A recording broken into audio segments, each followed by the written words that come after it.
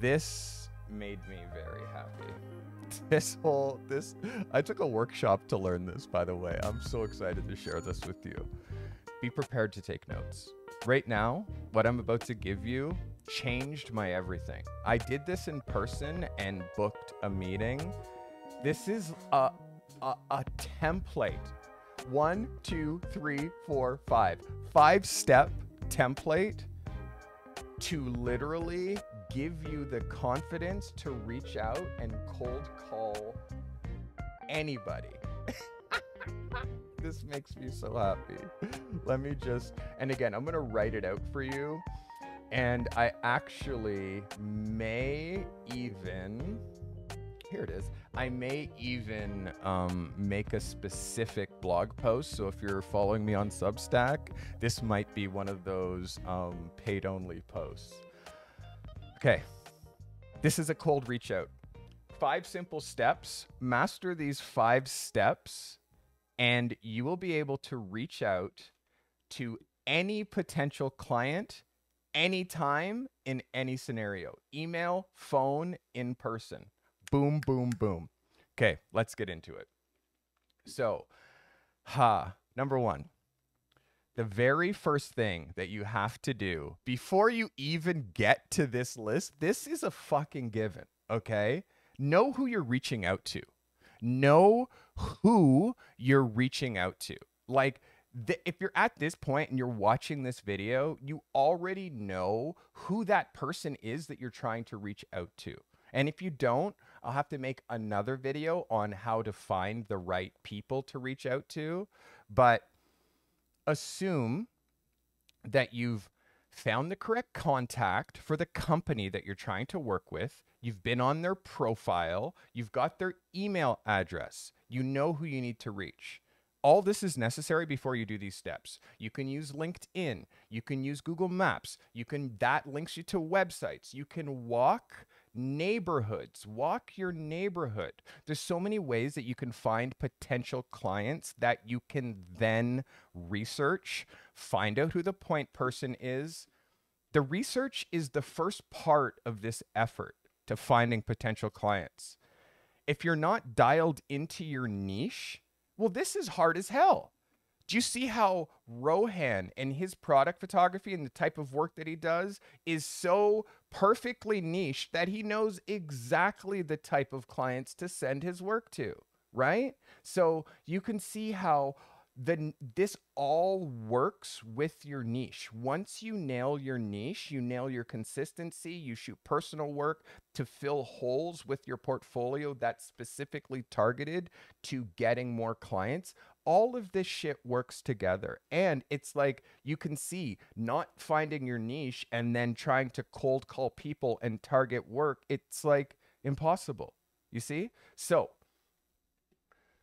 there's so many ways, as I've said, to find who these clients are. I'm assuming now that you've niched enough that you know the type of people who would hire you. Again, if you're not dialed into your niche, this whole shit's just not going to work. And if that's the case, your target market isn't defined. Like you need help. If that's the case, like, message me, get at me. We'll do one-on-one consulting. But once you know that person, once you know the who, this is the 5 things that you have to have tight, and then you'll work for everybody. Watch this. Number 1, what is the reason for your inquiry, call, or email? What's your reason? So once you have your reason, I'm going to give you some examples, okay? Formally, in a formal way, this is what you got to get across. The reason that I'm reaching out to you today is I'm a professional photographer and a videographer, and I noticed that you ... Or, hey, I was on LinkedIn today and I noticed that your content keeps popping up in my feed ... Hey, I opened Twitter today and I couldn't help but notice that you and I both are liking the same post. Like, have a reason for the call. And that reason comes from the research. You've seen stuff that they do. You know that they have horrible headshots. You know that they have a poor website. You know that they have no social media presence. You've done the research. That's why, number one, you have a reason for the call. Okay? That's number one. That's the first thing. And that's your opener. The reason that I'm reaching out to you is I'm a professional photographer, videographer, and I noticed this. Okay? That's number one. Lock that in. Number two, and you have to do all of these. If you don't do any of these, it's not going to work. Number two, this is the next very important thing. Oh, my pen. Ooh. Okay. The next important thing is the compliment. The next important thing is the compliment. Hey, I really loved what you did here with, oh my God, when I saw that you were the one that designed ... Oh my God, when I looked at this, I felt so ... Do actual research. When you're coming with a compliment of someone that you're wanting to work with, a genuine compliment about something that they're actually working on. I really loved this because, oh my God, it made me feel this. And oh my God, I can't believe you worked on this. I also care about this stuff. Dive into older work that this person has done, so it proves to them, oh my God, you know that they worked at Bell Mobility 3 years ago and also did that campaign back then. You deep dive so you know that, so you can say, I've been looking at your work since back then, okay? Compliment. Very, very important. By the way, people can spot bullshit a mile away. So you have to do the research and actually be genuine. Make a genuine compliment about something that actually moved you, okay? That's number two. Number three, and this is super important. Number three, oh my God, this pen. Number three is your anchor. What is the anchor? And the anchor is a common ground that ties you and this potential client together. You're on LinkedIn. Oh my God, you have some of the same people in your network. Oh, did you go to the same school? Or maybe you guys both ride bikes, you both fly drones. Maybe you were at the same event. Find common ground. Find an anchor point. Oh my God, you have a boy and a girl. I have a boy and a girl. How old's your boy? 8? My God, my boy's 7. Like, find a common ground, and that comes when you're doing the research. You'll see that you know the same person. You'll see that you went to that same event. And this all comes from preparation. Preparation just quashes fear and throws it out the window. Once you do this research, once you actually know this information about that who, sky's the limit. You know more about them than they know about you, and you're going to come hit them with these 5 things, and you're going to get work. Okay. Anchor. Number 4, value. What is the value that you're bringing to the table? And forget about yourself in this situation. Forget about money. Forget about anything that could possibly come out of this that benefits you as a photographer. Forget about any of that. What value are you able to offer to them? Anything. Literally. The only thing that I want you to think about is, what can you give them for free? What could you share with them? Is it an article that they might like? Is it an inspirational thing? Is it a photograph that you just shot that aligns perfectly with something that they worked on? Like, what can you give them? What gift can you give them? What piece of value can you give them for free right then? Okay? That's number 4. What's your value?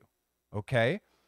You should know this. And again, if you're niche down, you'll know exactly what your value. You'll know exactly what you can give them. You'll know exactly what you bring to the table. And you'll have a print, a JPEG, something that you can like, hey, look at this. Isn't this cool? I thought you might like it. Oh my God, I read this article. It talks about the type of design that you like. Have you seen it? And then the ask. This is the last one, the ask. And after 1, 2, 3, 4, 5, once you get to 5 to the ask, once you've provided value, once you've created an anchor, once you've dropped that compliment, and once you have a reason for the call, it's time for the ask. And the ask should be simple. Hey, I found this really cool thing. I shot this really cool thing. I read this amazing article on something that looks very cool and like something that you'd be into. Here's the ask. Would it be all right if I shared it with you? Would you mind if I shared that with you? And they might say yes. They might say no. And that's cool. Here's another ask. Oh my God, I just shot some new work that might be right up your alley. Would you be cool with doing like a quick Zoom chat over a coffee, both of us having coffee? Or, oh my God, if we can meet in person, would you be cool with getting together for a coffee so I can share this with you? Like, understand that once you get to that ask, it's all about. And if they say, yes, I'd love to meet you for a coffee, that's great. Yeah, please share it with me. That's now, once you actually are hanging out with them, the whole point, if you get a reply with a yes, share that little piece of value.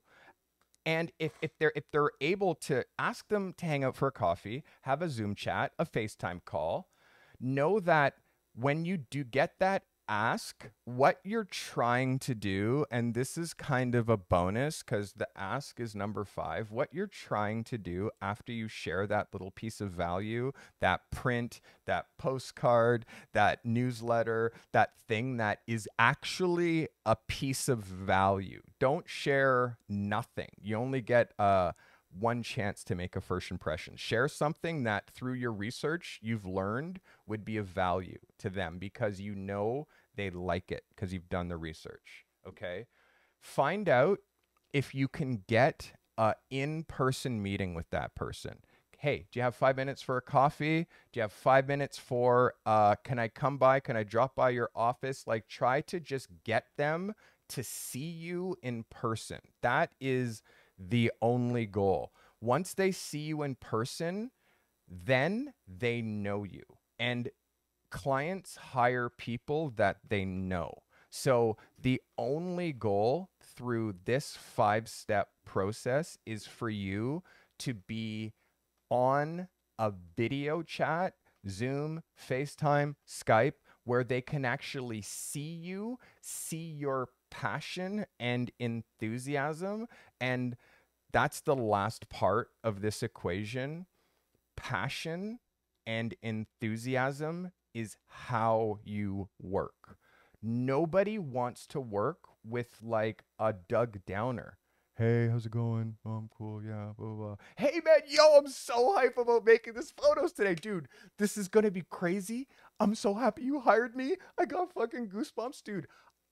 I'm so blessed to finally be working with you. I'm so happy you replied to my email. Dude, look at me. I'm so, I don't know, man. Like, it's cool. You know, I'm thinking about my work. It's like, who do you want to work for, dude? Who do you want to work with as a creative? You want to work with the guy that's motivated, the guy that's hyped, the guy that's animated. You know, just think of examples of successful photographers and how much of that animated personality that you know. Think of Peter McKinnon, think of Maddie, think of all of these ways that photographers use video as a weapon. Our last weapon with closing that deal, FaceTime, Skype, video chat, and oh my God, if you can make it happen, in person. Once that happens, done. Now, I'm going to tell you how I did it with this barbershop. That is the 5 key things that you have to do in order to master every cold call. Let me know if that's helpful.